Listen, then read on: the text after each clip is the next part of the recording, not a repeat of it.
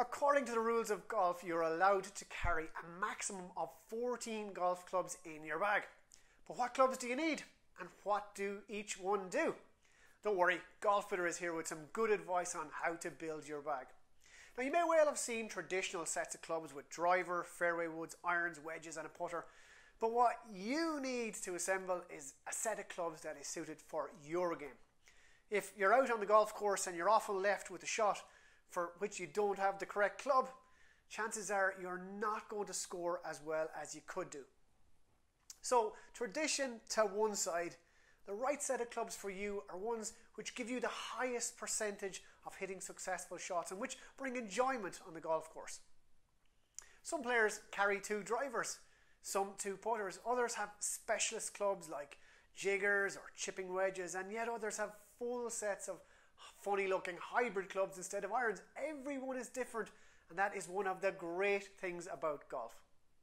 But let's build a theoretical bag of 14 clubs and look at the easy and harder choices you'll face when deciding what to include in your bag. So let's start by putting a driver and putter in your bag. They're 2 essential clubs. The driver for use off the tee on par 4s and par 5s, and the putter for getting the ball into the hole. So 12 spaces left to fill. Most players will also carry a set of irons in some form, probably running from 4-iron to pitching wedge, 7 clubs in total. Now, these clubs are used for the second shots on most holes, and they'll usually be from the same set or have similar construction and look, and designed to hit the ball specific distances from long shots to short ones with consistent distance gaps. The 4-iron, well, that goes the furthest. The 5-iron, 10 yards or so less. The 6-iron, 10 yards less than that, and so on. Now, most golfers will know their 7-iron distance as a base yardage and work up and down from there to pick a club based on the distance they've left to the hole. Now, popping those 7 irons into our sample bag means we've now 9 clubs used and 5 slots left. And this is where it can get a bit tricky, and you'll need to know a little bit about your options and what they do. Now, looking at our bag, we've got a driver for the longest shots, irons for the middle shots, and a putter for the shortest shots. But there are big distance gaps between these. So to fix this, at the top of the bag, you might want to choose a fairway wood. That's slightly shorter in length than your driver with 5 or so more degrees loft. Now, this club can be used for long shots off the fairway or from the rough, and can be used as another safe option off the tee when you don't fancy hitting driver. It'll also cover a yardage that is longer than your 4-iron but is shorter than your driver. So most golfers carry at least 1 fairway wood, more often than not a 3 wood, so we'll pop 1 in. That's 10 of our 14 clubs allowance used. Now, at the other end of the bag, we've got a pitching wedge and then a putter. Now, depending on the golfer, a pitching wedge will go somewhere between 80 and 130 yards. But what about when you've got less than this into the green? We're all comfortable taking a full swing, more than a fiddly half swing, so let's add a club that will cover a shorter yardage than our pitching wedge. A sand wedge will cover this gap absolutely perfectly and give us a great option out of the bunkers. The additional loft will get the ball up in the air quickly and landing softly. Perfect. That's 11 of 14 done.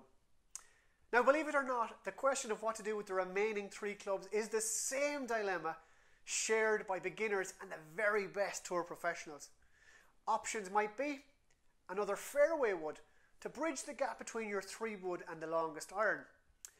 A hybrid or rescue club that is easier to hit than a long iron, handy from all sorts of lies, and bridges the distance gap between your fairway wood and the longest iron. A driving iron, which is similar in performance to a rescue club but looks like an iron. A set of wedges to allow you to hit consistent short shots into and around the greens, as well as to hit bunker shots. Or any other specialist club that helps you. Many senior players, for instance, especially those with slower swing speeds, will carry extra fairway woods or hybrids instead of long irons, which they hit with much more consistency due to their forgiving design. At the other end of the bag, we have wedges. They're a subject in themselves, and we have a separate wedge education video also to help you. But in essence, the key to choosing wedges is to pick lofts that cover the distance from your shortest iron to the hole in consistent gaps. The final combination of clubs will depend on your skill level on the course, your personal playing style, the types of courses that you play, and the conditions. But the key is making sure you have a club for any situation or yardage that can occur. Know your skill level and personal preferences. It's pointless carrying a club that you can't hit and thus never use. It might be the case if you're just starting out, you need to see where the gaps in your game are and fill those in once you know a little more. After 20 years of playing, I'm still always trying to work out what's best for me. Now, we love to hear your feedback, and if you like this video, please do give us a like down here and subscribe to the GolfBidder YouTube channel here to be kept informed of our latest review and education videos. And of course, follow GolfBidder on Facebook and Twitter too for the very latest equipment news. But from me for now, it's Donal out.